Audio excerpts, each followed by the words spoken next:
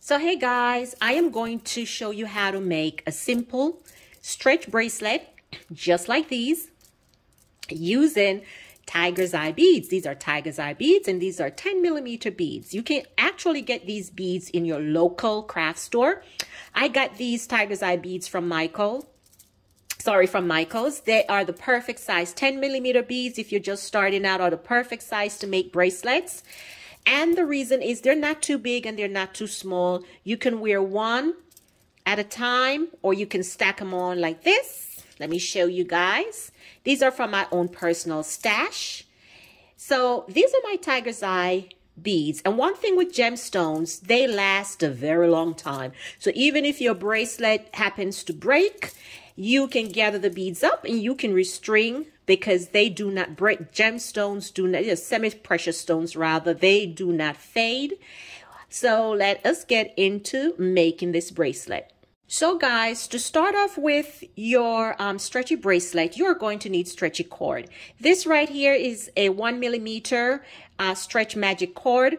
I use Stretch Magic. I've been using Stretch Magic now for a number of years. It has always held up. I've only had two mishaps with my bracelets breaking, and that's because I did not pre-stretch the cord. So for a size 7 bracelet, you will need at least 18 10mm beads, okay? And once you start getting used to beads and their measurements, you will know what 10mm beads look like. It's going to be very important for you to do that.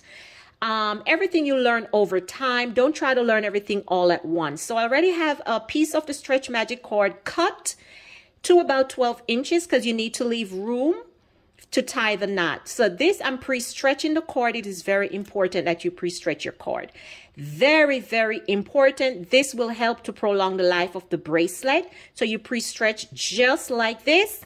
And now I am getting ready to string my beads onto the bracelet. Before I do that, I am going to show you a bead stopper that I use sometimes. So you can put this on the end of your bead to prevent the beads from rolling away. Let me kind of show you how. Okay, so there it is. It went on. I don't know if you can see it. Okay, so I put my bead stopper on to prevent my beads from falling off. And now I am getting ready to string my stretch bracelet. And like I said before, for this bracelet, 7-inch bracelet, you are going to need about 18 10mm beads to do your bracelet. So you just string them on. If you have a particular pattern, if you're starting out for the first time, you don't have to worry about the bracelet having patterns or all of these fancy spacer beads. I usually make my bracelet with spacer beads. However, starting out, you want to start as simple as possible until you get into it, and then you start adding your own flair to your own design, and that will let your design stand out. But for this tutorial, I'm just showing you how to start with a simple stretchy bracelet. 18 beads. I am not even counting. Let's see how many beads I have. 1 2 3 4 5 6. Okay, so 18 beads for this 7-inch bracelet. You want 18 beads in order for it to be 7 inches and 18 10mm beads, and you just string it on. So I am going to speed the video up a little bit to show you what the results look like.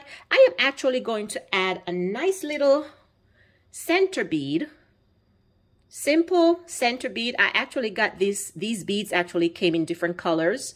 It's clay and they put a little speck of bling inside there so they can make a nice little center bead. I got this from Amazon. I'm not quite sure exactly what store. I would have to look at it again. Okay, I had to cut the camera for a minute because I had to focus on what I'm doing. I'm trying to keep the camera in focus so you all can see. So I'm tying the knot here. All right, I'm tying the knot, and then I am going to bring the knot around right here because I want to hide the cord inside of the bigger bead, the center bead. So I'm going to tie. Okay, and I'm going to tie 2 times. Okay, so I am tying it twice, and then what I'm going to do, let me put this down for a minute. I am going to add a little dab of glue onto the knot. This, you can also get this from Michael's or any craft store. All right, so I am going to put the glue right here, just a little bit, onto the knot. And this is what I do. I tie, and then I am going to cut. You don't want to cut it too, put it back in focus. You don't want to cut it too small, too short rather. Just enough. I don't know if you can see it. This is my first tutorial. Bear with me. And then I am going to pull right here. I don't like to see this left open. That's what I don't like to see. So I am gently pulling that through inside of that. Do you see how that disappeared? Look at this. Isn't that pretty? Not bad for my first tutorial. Anyway, guys, leave me a comment. Let me know what you want, what else you would like to know.